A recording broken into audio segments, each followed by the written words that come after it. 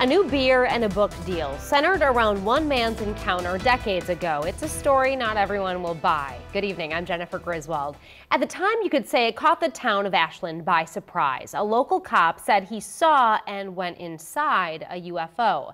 The man behind that sighting has since died, but new attention is brewing over his tale. Reporter John Kipper has the whole story.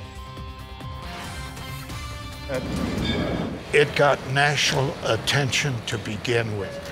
It was printed in newspapers, the National Enquirer, throughout the United States. The story comes from an Ashland cop, Herbert Schirmer, who said back in 1967 that aliens stopped in his town and brought him on board their ship. I came across this story of this alien encounter in Ashland, Nebraska.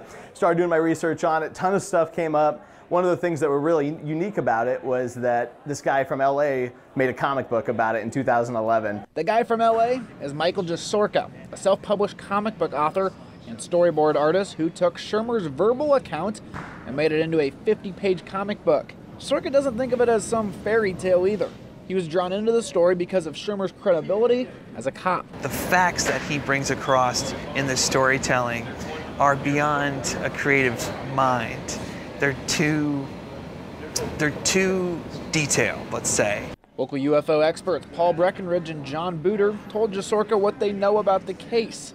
They say one reason they believe it to be true is others across the country told police of very similar circumstances. The extraterrestrials were absolutely identical, and these were reported in police reports, not just a person coming forward and say, "It happened to me."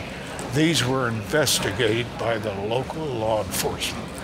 Whether it happened or not, the story is now in a revival. That's because Nebraska-based Kincaider Brewery released a new beer this week, Star Snake Dank IPA, named after the extraterrestrial meeting. On the alien encounter, they had winged serpents. The aliens had winged serpents on their emblem. Throughout the week, Kincaider and Sorka have done a variety of events, including a book signing at Hy-Vee Thursday.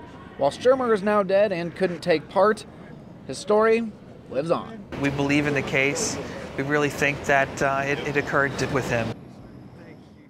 And now the book, December 3rd, 1967, An Alien Encounter, also has a unique feature, an audio disc that includes Herbert Schirmer personally explaining his experience. In the studio, John Kipper for your News Now. Interesting backstory. Thanks, John.